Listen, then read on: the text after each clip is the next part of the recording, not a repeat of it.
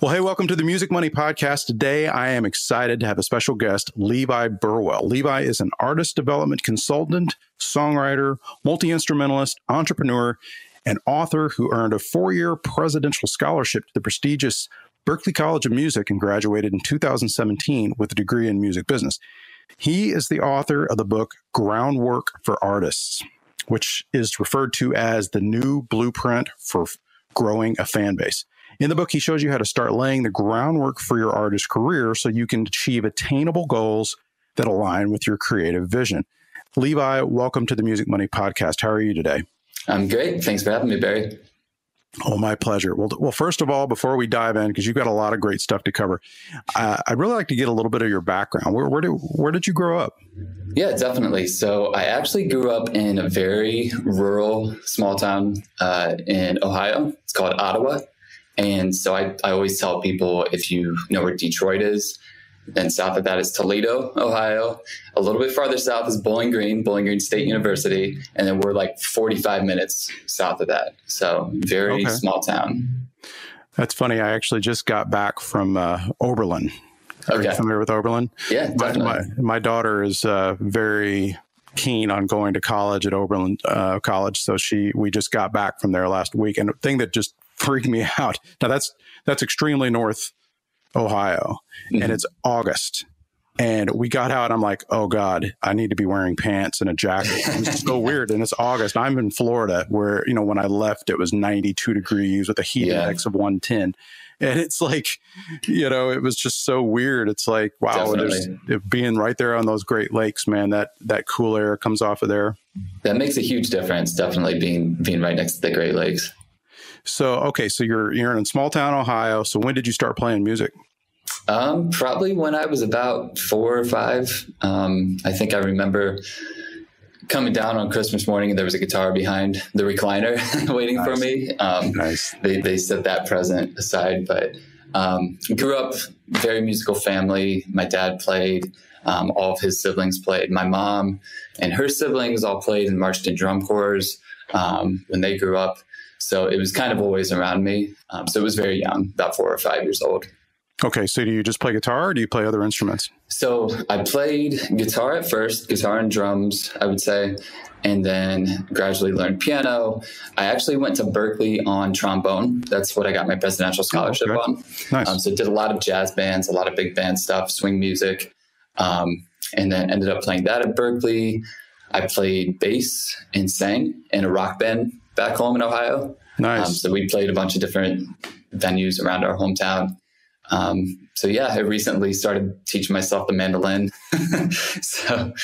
So anytime I hear trombone, we did have a trombone player. I don't know if you know about my band. We're an 8-piece funk band with a 3-piece horn section. Awesome. And for many years we had a trombone player. We kind of switched that out with the baritone sax. Mm-hmm. So having graduated with, that kind of situation in Berklee, you could probably handle my gig. I think you could probably handle it. Yeah. Just give me a call. Yeah. Sight reading, and that's the thing that has amazed me with horn players because I didn't know anything about, charts, that kind of stuff. I mean, I knew about charts, but I didn't know that when I started a horn funk band, it was like the expectation was, hey, dude, where's the chart? Yeah. So they'd show up to the gig and these cats can all sight read really, really well. Definitely. But that's their expectation. And so it was like, and charts are expensive too, man. It's like, so we needed I guess it would have been around 35, 40 songs to be able to even get a gig, right? And the 3-4 hour gigs, right? Yeah. Yeah. And these definitely. charts were I can't remember what I was paying at the time. It was $20 a piece or something like that. And I was kidding. I was doing the math and I'm like, oh my God, there's no way I can do this. And I ended up finding a guy that had this big, massive catalog of charts and it was $500, but it had almost every song in it that I wanted to do and a bunch of other stuff that was actually pretty interesting. So I have thousands of charts that I bought for but that was, it was kind of a rude awakening, but it was cool because, the skill level that these guys have, because I can read music, but just not very well. I play bass. Definitely. And here's the thing I think with horn players too, is I think most of the time you could probably just save money by having them write out the charts because because they're used to sight reading and they're used to being given so many different types of charts, they probably have their own way of wanting to see it. Yeah, we actually tried that in the beginning with a guy that played trombone. His name was not his actual name. Surprise, surprise, was James DeBone.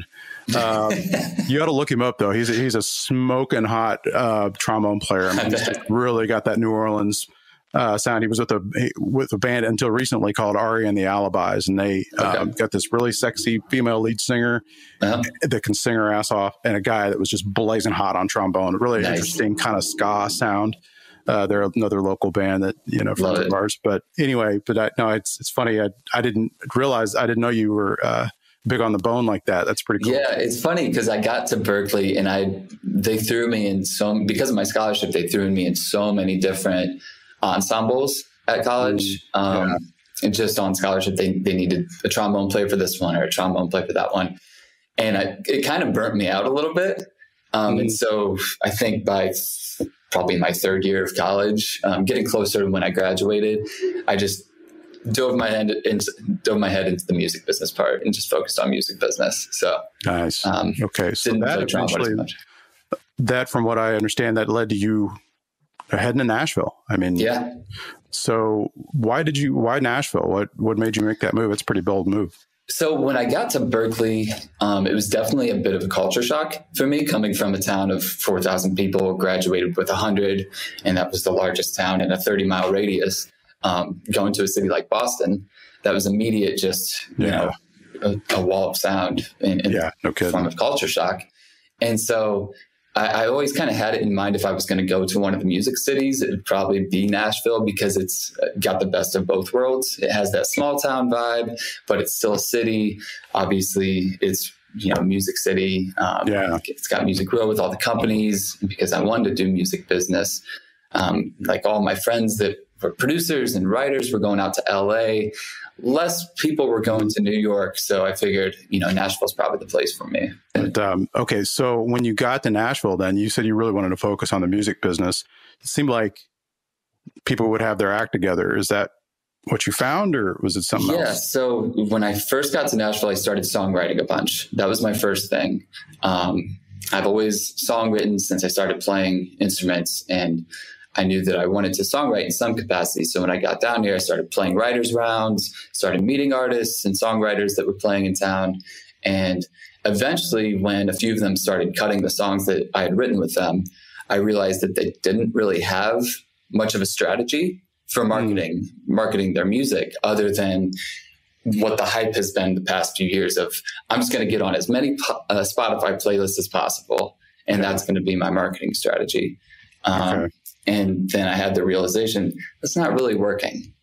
So that's when I started researching, kind of observing the local artists that were being successful, that were having success, and saying, okay, what are they doing differently? Because they're not just playlisting. They're not just trying to get on a bunch of playlists and that's it. And so eventually I started doing that, started working with a couple artists to try to see, okay, let's just try this, see if it works. Let's try this, see if it works. And eventually had all this research and all these notes and spreadsheets, and decided to turn it into a book. So interesting. Yeah. So I mean, in your book, you lay out a blueprint. I mean, what's the purpose of having a blueprint? Why would that be something that you feel like somebody would need? Definitely. So I like to think of Groundwork for Artists as a marketing roadmap for independent artists. So obviously, being an independent artist is super overwhelming. And, there's so many things to keep track of aside from actually being the artist, writing, recording, and performing. So I did turn it into, a 10-step blueprint, so that each step, the way it's laid out, they each build on top of the last one. So for instance, an artist needs to define their brand before they can put out branded content.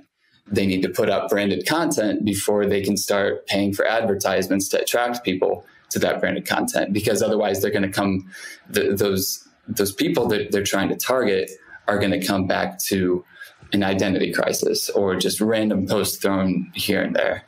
So it was kind of, step by step, here's how to implement it. And once they're all working in tandem, the 10 steps, it really does build a solid foundation that, you can actually attract an audience and grow a fan base and sell tickets, sell merchandise, generate an income through those things so you can have a sustainable career. If that makes sense. It does. When you kind of hit a little bit on the mindset that you found with some of the artists in Nashville, it was, I'm just going to playlist, and that's the name of the game, right? And in fact, you kind of describes some different, great mindset and not so great mindset that you see with artists. Can you kind of shed a little light on what you kind of see going on right now in the marketplace? Yeah, definitely. I think it's similar to social media in general. I think most artists are looking at numbers alone, and they're using that as their only metric of success. So they are trying to get on every playlist possible. They're just trying to increase their follower count, even if that means going through bots, the fake followers, trying to get as many streams as possible on a song through bot-driven playlists, instead of just ditching the shortcuts, if you will, and actually, nurturing a fan base the right way, defining your brand, making sure that you are, setting an actual image that people want to latch onto. So let's talk about branding. I mean, because that's probably overwhelming for an artist to start when they start off. How do you even start off with figure out what your brand is? I mean, are there any kind of tips that you could give somebody who's new? They really don't know. I mean, they may have a sound, they don't have a look, or they don't have an aesthetic. What I always tell artists is that they should first try to create an artist story. And so they should draw from inspiration, from their past experiences, their upbringing, those types of things to actually get a story of who they are and who they want to portray themselves as the artist. And from there, go on somewhere like Pinterest and just start looking at, okay, what actually can you see when you listen to your music? A good example I always throw out is Ariana Grande. Her brand looks like what her music sounds like. If you look at her album cover, or if you listen to her song, you're seeing her aesthetic. You're seeing the clothes that she wears, the colors that she has on social media. It all kind of goes together. So I say just go on Pinterest, turn your music on, and start picking out the things that attract you. It's funny, as you were saying that, I'd like to say that I did this intentionally, but I really didn't. But just full divulgence there. But we have a promotion that's been ongoing for us for a long time, where people can get our CD for free, just pay the shipping and handling. And we've sold thousands and thousands of CDs that way. And I have an email that goes out the first thing when they first get it. Mm-hmm. And it says, who in the heck are Reverend Barry and the Funk? And what it is, it's our story, but it's our story and it's told in a way, it's a little bit of a rant, but not in a douchebaggy kind of way. It's basically, because I have a few years on you, in case you didn't notice, but our average listener are guys that are my age, a little bit older, maybe a little bit younger. And they can remember a time when bands, in the 70s had horn sections, because if you really sit and think about it, Stevie Wonder, but even like, Huey Lewis and the News, there's so many of these older groups that, Hall & Oates, if you listen to some of this stuff God, you can go all the way back to 1940s, 50s, 60s, 70s. Chicago, Earth, Wind and Fire. Yeah. Groups like that. But not even that. Sometimes, like even Genesis had some songs that had some horns in it and stuff. And, so I go on this big rant about, how record labels don't give bands record deals anymore. And it's crazy if you really think about it. Some of the most popular bands, like even in the 90s, Hootie and the Blowfish, U2, and then in the 70s, of course, Fleetwood Mac, all these, they were bands, they were groups that had, I talk about that, and I talk about, yes, we're a funk band. We also have a big sound. We have a Hammond B3. We've got a Wurlitzer. We've got a Rhodes. We've got female singers. We do lots of backup vocals and all this stuff on our originals. And our production is very full. And if you listen to those sounds of the 70s and the sound of the 80s, and especially groups like Earth, Wind & Fire and all the types of stuff, it had that big sound. It's Definitely. kind of that wall of sound kind of vibe. And I said, and so we're bringing that back. Gotcha. If you want to come on board with us, enjoy the ride. That's that kind of thing. And that's our story. It really is. It's not about me. It's not about my deep lyrics or any of that kind of stuff. It's about the music. It's about the fact that we play real instruments. And it's about the audience and their experience having listened to those bands too. As soon as you send that email, immediately they have nostalgia, thinking of what they love to used to listen to. And we started as a cover band, just playing that kind of music. But of course, we started as a dance band because people, the good thing is that people really love to dance to September by Earth, Wind & Fire. I mean, even Bruno Mars, with Uptown Funk kind of brought that sound back, and he's doing it even more with the new stuff that he's putting out. It has even more of a retro vibe. But our thing is just like, we're all about playing real instruments, real singers, real harmonies. No auto tune, that kind of stuff. And I don't really diss on those types of groups. I just know that my demographic, that really resonates with them. And it's the truth. It's authentic. So I think that authenticity, and that's the first message that they see from me. Absolutely. Is all about that, so, and then after that, I'll put out like emails that talk about, in fact, I just did one last week that here's my top 13 favorite albums of all time. Mm-hmm. Only one of them is funk.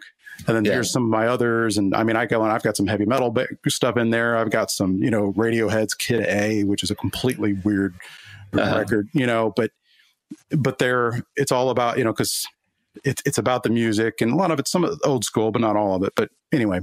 Yeah, definitely. And like you said, what you're doing is you're creating a brand, and that brand involves, it includes the influences that you have, the inspiration that you draw from. And I think if you know that your demographic or your psychographic is, they like the same thing, then they're going to latch on. So, yeah, absolutely.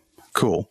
Okay. Now I thought this was interesting. So you talk in the book about an artist's ecosystem.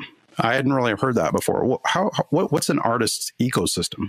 So I like to think of it as their online world of websites and social media platforms, streaming services, and their profiles on streaming services, and how those are connected. So, if a random Joe Schmo stumbles upon an artist's post or an advertisement or their music, or maybe they saw them at a live show and now they go to look them up online, an artist wants to make sure that person, that Joe Schmo, can navigate their socials and immediately get to the music, or immediately get to the merch, or immediately get to their website.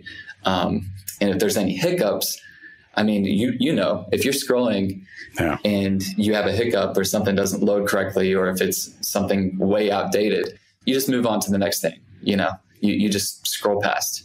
So it's all those different websites connected. And then on top of that, it's the underlying metadata. So it's a little bit of SEO. So all that metadata, as long as it's correct and organized and clean, then it's going to trigger things like, if you bring the artist up on Google, that artist's music is going to be right there. Their socials are going to be right there. All because you just had some basic organization of organizing your metadata, making sure it all is clean and cohesive. So.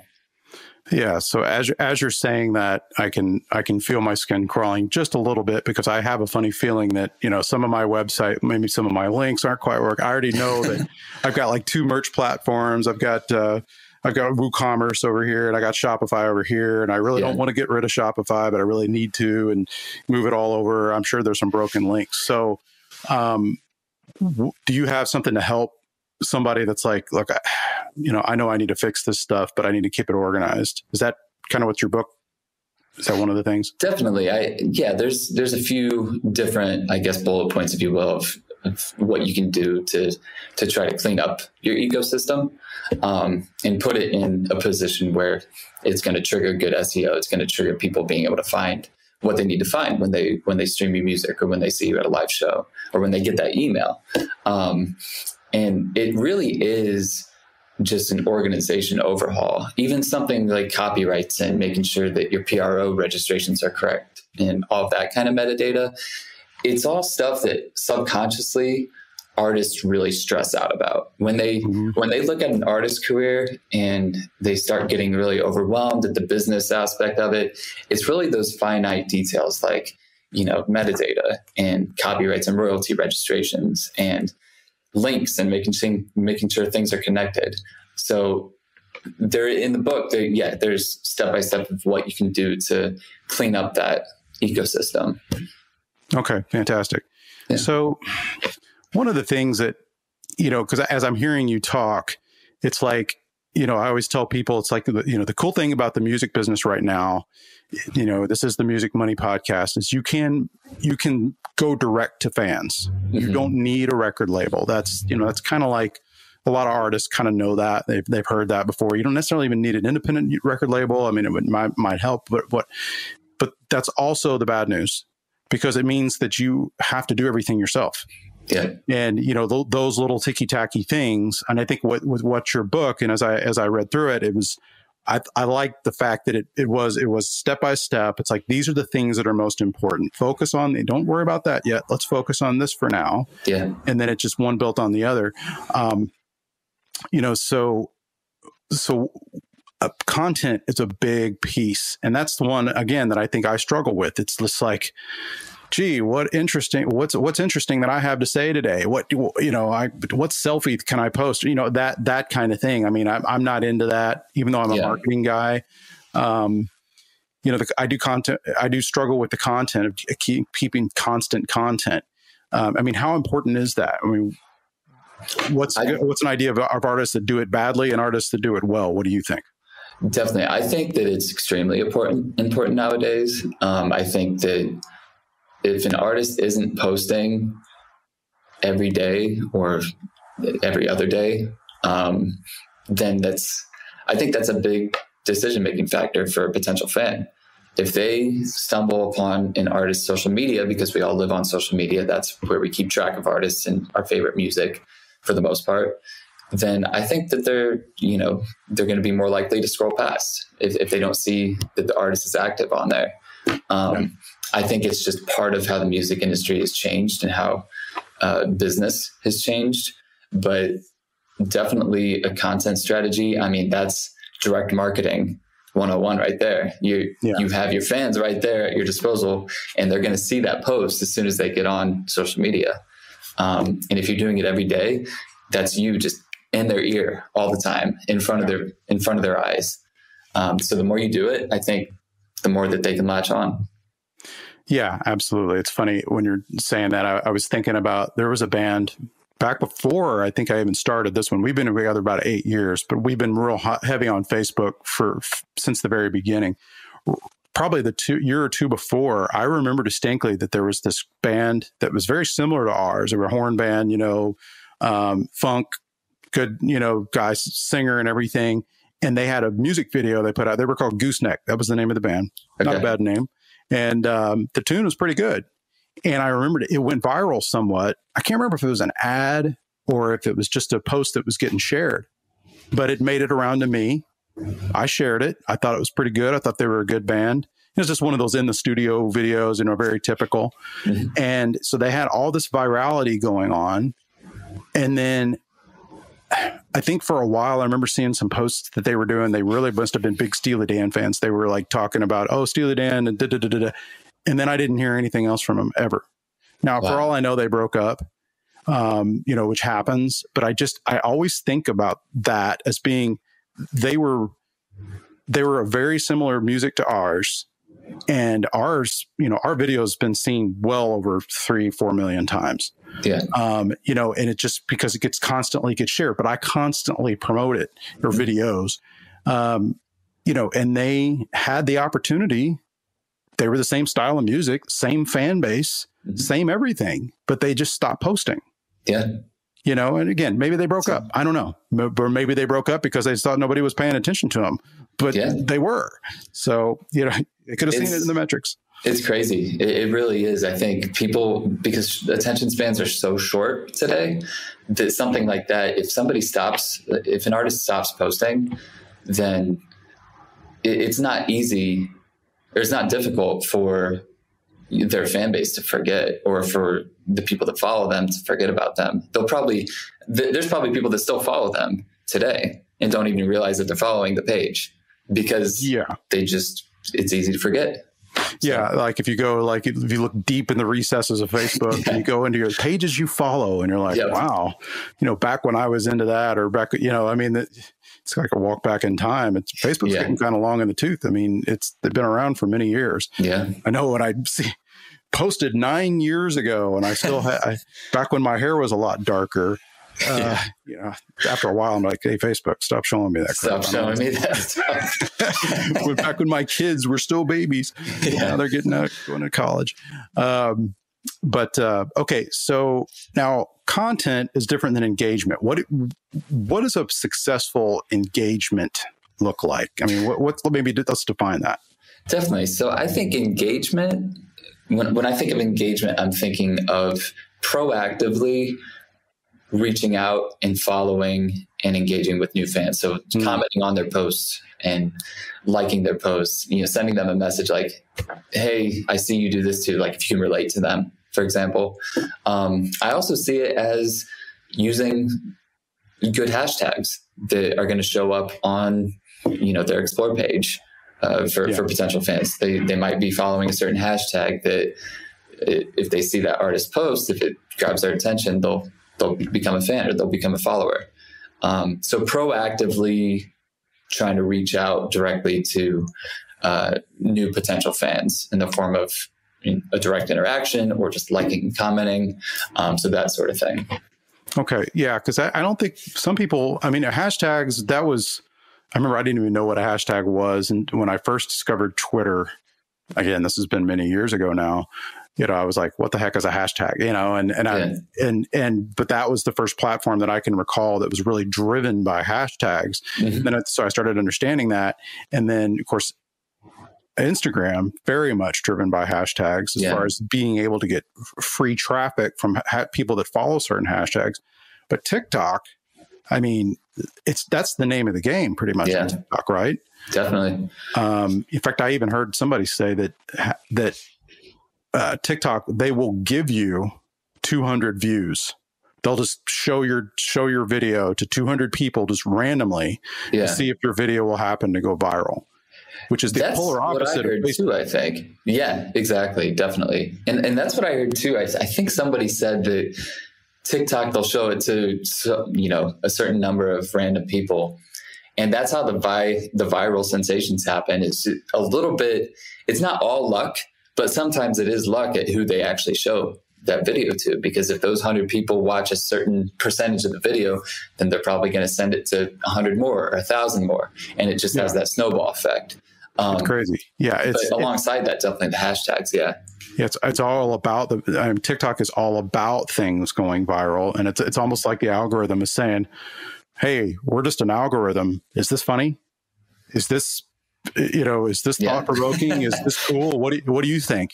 And if those 200 people go, hey, now that's funny, and they share it, I mean, boom, it blows up. And so, it's interesting. But at the same time, it does have, you know, there's a little bit of strategy that goes behind it too, because I think if certain artists or just random, you know, TikTok users in general, if they're keeping up with the trends, if they know how to catch somebody's attention in the first second, then if they're posting multiple times per day of those attention grabbing videos, combine that with the luck, combine that with the hashtags, I mean, that's going to put them in a more opportunistic position to go viral. So there really is a little bit of strategy behind it. So what, you know, speaking of trends, I mean, there's been a few things that have come around. I mean, like you think Periscope was a thing for a while, still exists, I guess. Twitch got really popular. I mean, Twitch has been around for years with video gamers, but it just got real popular when the pandemic first hit. And now, what do you think? Is it should an artist focus on one platform? Should they, I mean, there's only so many hours in a day. Yeah. How do they best use their time? Should they focus on these trendy platforms? Like TikTok at first, people were like, I don't know. What do you think about that? Definitely. So in my eyes, I think artists should primarily focus on 3 platforms, and that's TikTok, Instagram, and keeping up with their Spotify. I think Twitter has gone a little bit past that, or has moved on from that a little bit from the music world, and is a little more centered around sports and maybe politics and celebrities, right. That sort of thing.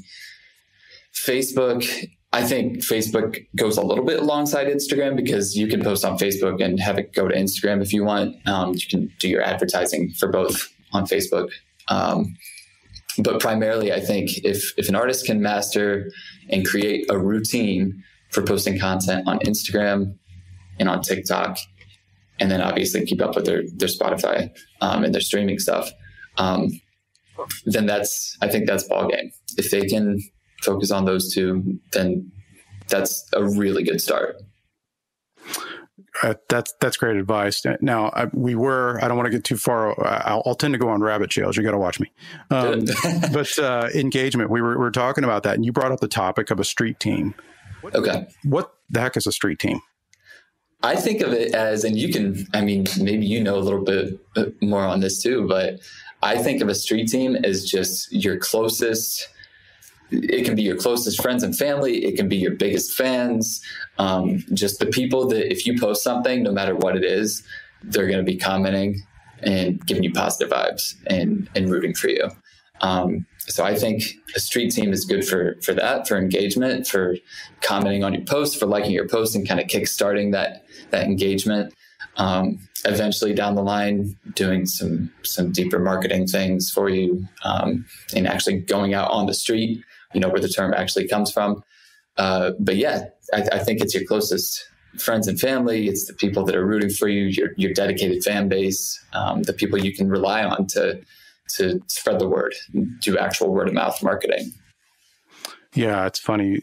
I was thinking about back in the 90s, when I was trying to get a record deal and all that stuff. I was in Dallas, Texas, and this is at a time when grunge was just hitting huge, right? Mm-hmm. I'm dating myself, but hey, that was the last great rock and roll revolution.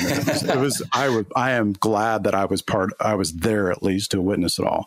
But when I think of street teams, and this is one of the mistakes that I think my band at the time that we made, in Dallas, there still is an area of town called Deep Ellum. And it was 3 streets where they had like all the hot clubs where all the bands would play. And there was like 4 or 5 bands playing every night.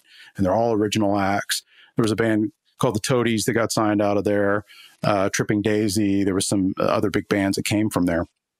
But when I think of street teams, like it was a battle of the posters, the gig posters, Yeah. So there was like a telephone pole that had nothing but staples in it. And these guys would just come on and they'd staple their posters about their band gig. And you'd always we had these posters with, remember that movie Alien?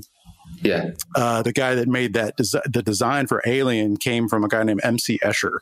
He was a guy that's made these really super creepy, like alien images and stuff. And I think that inspired the Alien movie, or maybe I don't know which came first.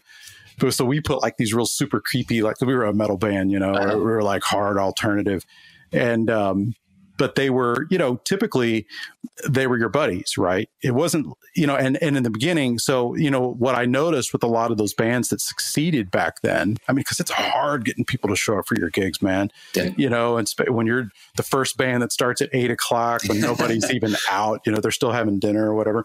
But they would be your buddies, and they would go out and they'd staple posters to the telephone poles and put flyers on the cars and all that kind of stuff, and talk to their buddies about you. Of course, they always wanted to get in for free, which if they're going to do that, I guess they should be on the guest list, and pay the whopping $5 cover to get in. But those are the guys, they would go to the wall for you because, you're partying with them on Friday night and, drinking some beers or whatever.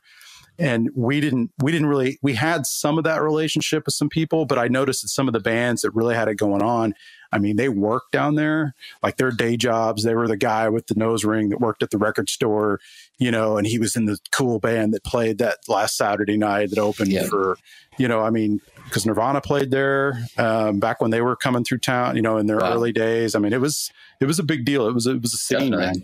But anyway, it's funny. I even over the past couple of years, though, I've seen people doing that same thing, posting their flyers on telephone poles all around Nashville.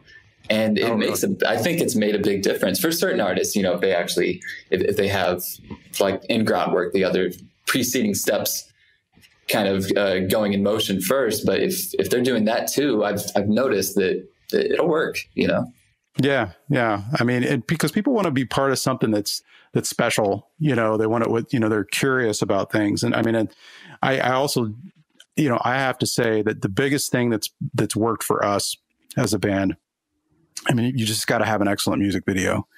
I mean, we have one song that I'll probably, until sales stop, or still I start losing money on a regular basis, I'm just going to keep promoting this one music video. Of course, I'll post others, but there's no reason to stop. I mean, but the key is we have this song called Love Shine that blew up for us.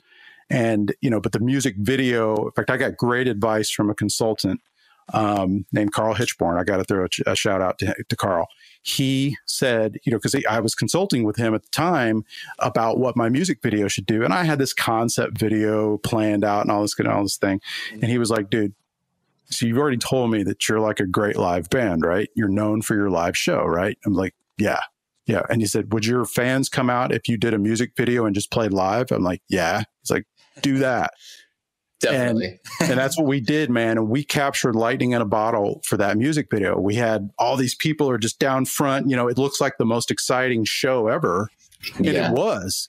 I mean, I was there. It was like, and we're not even playing live or lip syncing. Yep. But we told those people that came, it was on a Sunday afternoon. We just had this venue that we had a good relationship with. They let us film the video. And we just told them, it was like, all right, guys, you're on camera. Let's freak out, and they did. And it was so cool. And it comes off in the music video. Yeah. So when people watch it, they're like, man, this song is rocking. That crowd looks like they're having the time of their life. Definitely. Boom.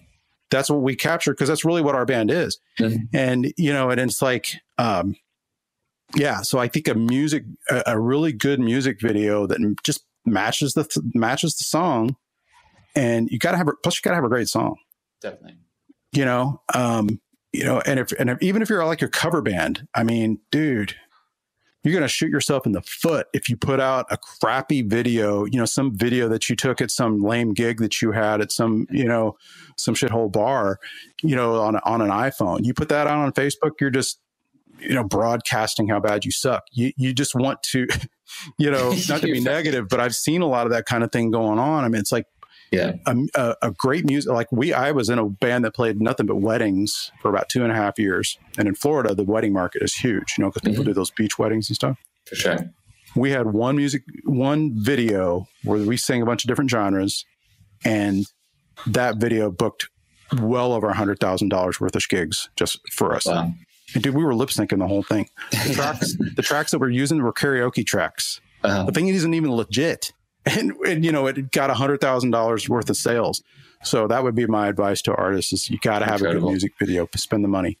Okay. I agree. So let's, again, I'll go off on rabbit trails. Let's talk about releasing music. So the big question: how often should an artist release music, and why? That is totally. I really struggled with. I don't know if you read that section of the book, but I really struggled with defining a specific, frequency of releasing music in the book, because I think it's different for every artist, and artists have different budgets. If they can't record themselves, then they need to hire a producer, a recording engineer. I think it's really just getting into the habit of writing often, building that habit, and definitely, don't be afraid to release imperfection. I think a lot of artists release music just a couple times a year because they're very self-conscious about how people are going to approach that song. And I think if you're releasing music in general, if it's pretty often, if it's like once a month, for example, or a couple times a month, which is a lot, that's a lot of releases if you do singles. But even just once a month, then I think that's great. Even once every couple of months, that's better than just 2 times a year, you know? But I think at the end of the day, it really comes down to just build the habit of writing pretty often so that you have those songs in your back pocket. And then, I mean, if you can record yourself, then record as much as you can with your schedule. If you have to pay a producer, then just budget accordingly. Find a cheaper producer if yours is charging up the wazoo, you know? Yeah, it is kind of a hard topic because like I talked to the great band called the Cold Stairs, talked to their drummer. They're kind of like Royal Blood. They've got a, kind of a two member band, but I talked to them and I said, seems like you're releasing a song every month. How are you doing that? And he was just like, well, that's basically our album that we recorded in Nashville. We recorded 12 tracks and we're just slowly releasing them over time, and then they have like this album release that's upcoming and all that kind of thing. And I think they'll do some extra, like bonus tracks or something like that when they release the album that's not available to online or what have you.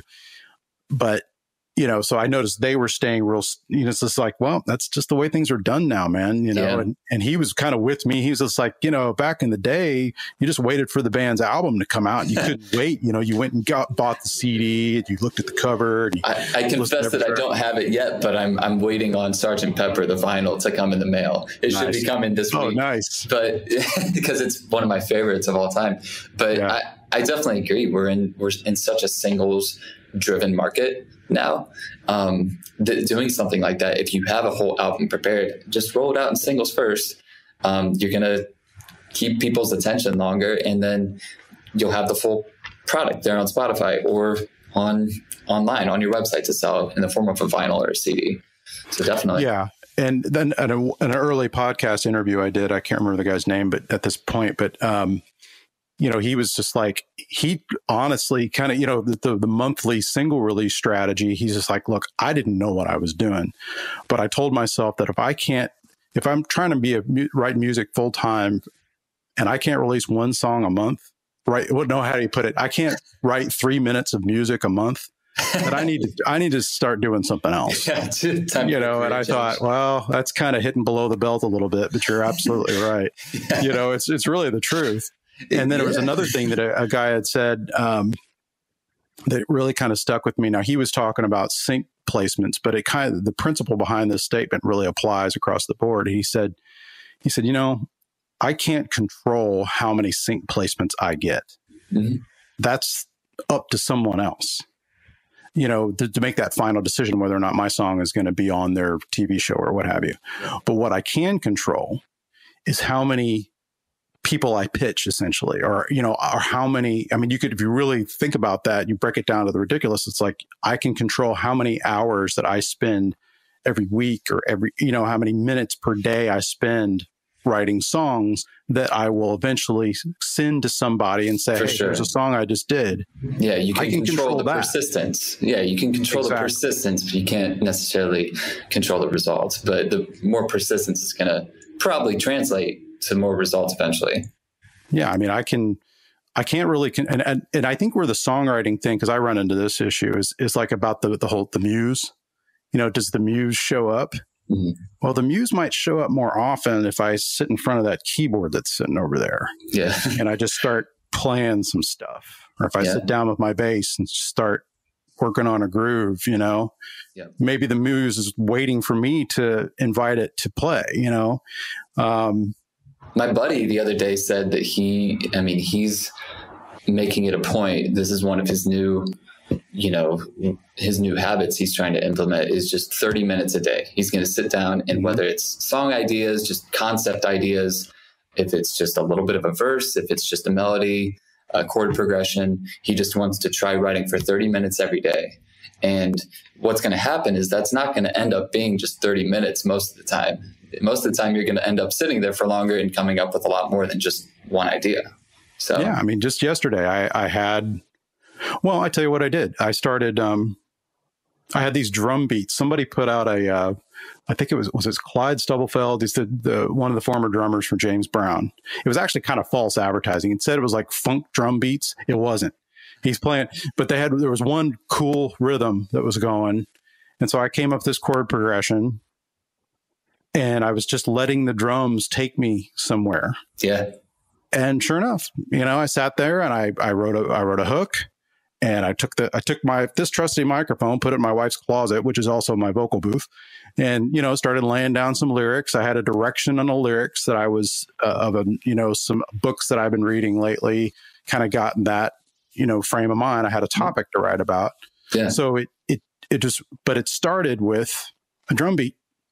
I like that. Ooh, that's got a good groove. And I laid down a bass groove, and it was like, yeah, it just the whole thing. And, but it all started with me. I got up early. I got up like 5 o'clock in the morning because our dog was barking. Definitely. And I just sat myself in front of the computer and just started listening to that drum beat and going, okay, I think I can work with this. Yeah. It starts with developing a habit. That's for sure. Absolutely. So let's, so now you got your song written. Oh, wait, I'm falling backwards. So now we got our song written. We've got our music video. Let's talk about marketing. Yeah. What kind of marketing, in your experience, is the most effective, and why? So definitely, I would say, and Groundwork for Artists, as a whole, is marketing. For instance, I mean, even the branding stuff, that's, you can't market anything if you don't have a brand. I would say recently, earned marketing, so the content and actually proactively engaging, is going to work the best because it's going to result in actual fans. Past that, what I roll out in the book is social media ads. So Facebook, actual paid advertising. Yeah, actual paid advertising. So social media ads on Facebook and Instagram. You can do Google ads if you want to. For instance, if you want to direct people, if they search for your artist name and you want them to go straight to your merch page, for example, then you can do some Google ads for your merch page specifically. But mainly what I'm talking about in the book is social media ads like Facebook and Instagram, directed at a specific audience. Yeah, and I have to speak to this. I mean, well, for one, I created a Facebook ads for music course. I don't know if you saw it on our page, but it's free. And, this is a shameless plug for a free thing. So in a way, that's not shameless, is it? But it's actually, I have, and I got to just back up what you're saying, because Facebook ads have been absolutely incredible for us. I'm spending $150 a day right now on Facebook ads. Now, people hear that number and they're like, oh my God, you must be rich. I'm like, no, because that means I'm making at least 151 every single day in sales. I don't, it actually makes a lot more than that. And, there's a lot to this, but don't let that freak you out. Yeah. What I'm saying is, I'm not saying that to brag. I'm saying that to say I can afford to spend $150 a day with the funnel that I have in place, because I'm making well more than that. But most importantly, I have between 6,000 and 7,000 people that have bought our CD around the country. Mm-hmm. And I've also used the same strategy to get people to download our music. I've used this strategy like gangbusters to sell tickets to live shows. Yeah.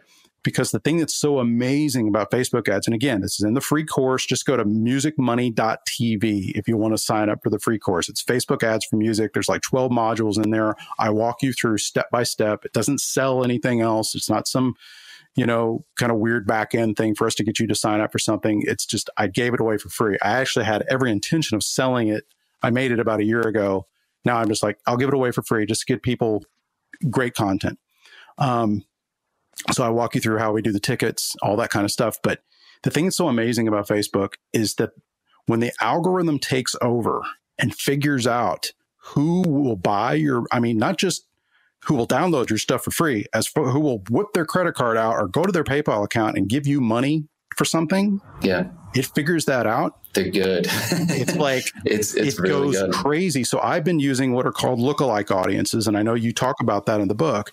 Lookalike audiences are what Facebook goes, okay, here's 1,000 people that took the action that you said that you wanted. Like they wanted to buy something or they wanted to click on this or whatever. Oh, we have 2.5 million people that fit those exact profiles. They have over 1,000 data points on every single person that has a Facebook account. They know everything, and I mean everything. Every website you go to, might want to close a few tabs there. That's all, just what I'm saying.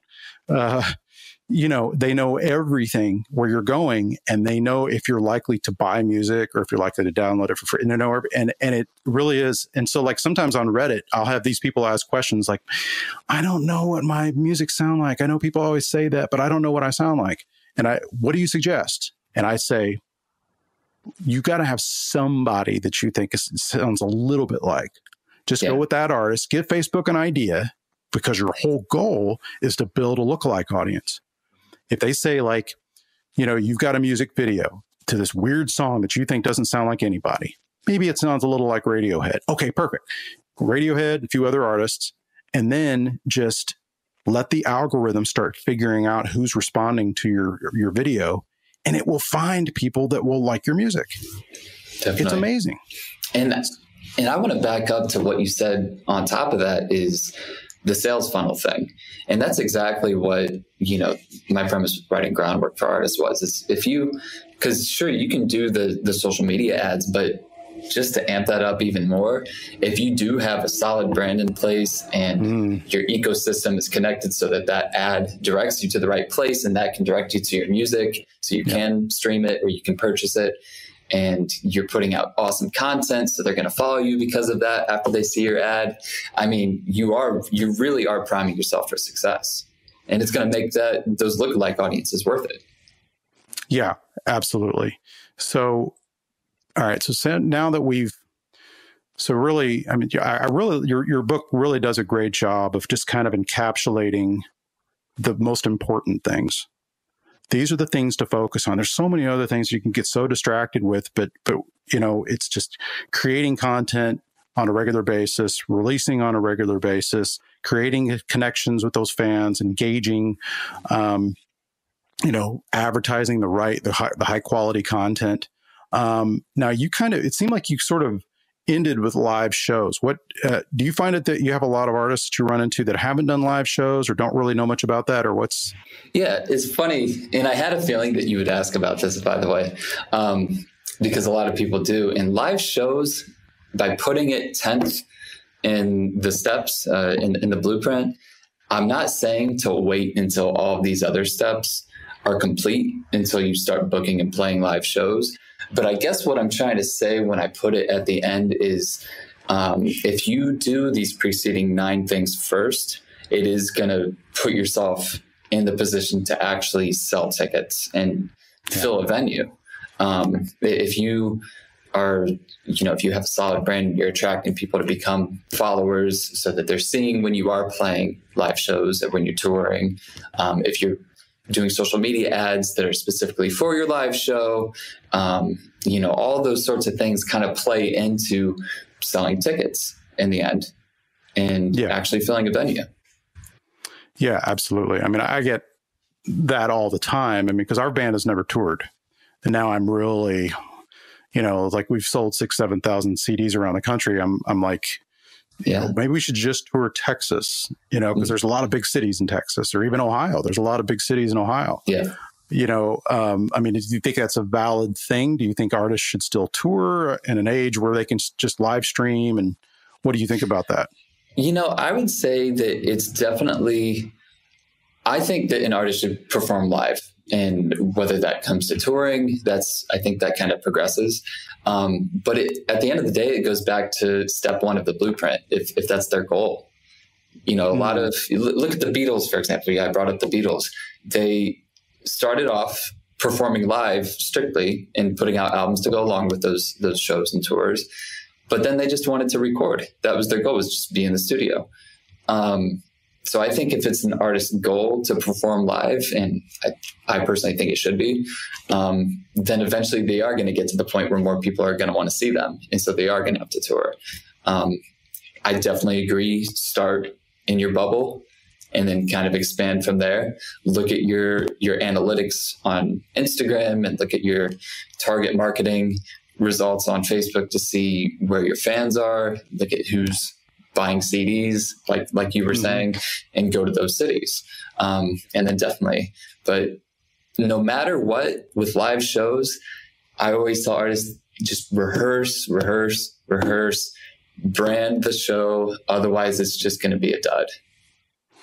Yeah, absolutely. I mean, it's that thing of, because that's definitely something I also caught from your book. It's like you have one chance to make a first impression. We always hear that, but things like broken links or, social media profiles that haven't been, it's like a ghost town when you go there. You look at and people do that. I mean, you judge. I definitely see that. There's an artist that Marcus King. I don't know if you've heard Marcus King. Great blues guitar player. He's got one of the best new albums that I've heard in many years. But I find myself going to his social media now. He's definitely one of these guys that posts a lot more on Instagram than he does on Facebook. But there's no real reason for that. Plus, he also has a record label too, and I find myself judging his record label like, why don't you guys put the same content on Facebook? Why, when I go to your Facebook profile, does it look like it's the bastard stepchild of Instagram, which you post in all you got to do is click the button to cross post. And you may be listening to this or watching this and you don't realize that you can use a tool that Facebook provides called Creator Studio. If you have a Facebook page, you can use it. You don't have to, it's not about advertising. It's a cool tool that you can use that will post, you can easily post, cross post, I guess is what they would call it. Your content on Instagram will automatically update your Facebook page as well. Because guys like me, I'm on Facebook a lot more often than I am on Instagram. But if it's just a click of a button, why not cross post? It just makes you look like you're on top of things.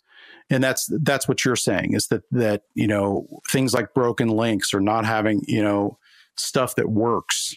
Yeah. Those are little things. They're ticky tacky and they drive you nuts. And that's the thing I've always said about being a marketing professional is that I didn't realize that becoming because I'm a copywriter by trade. That's my, I just like to write persuasive copy.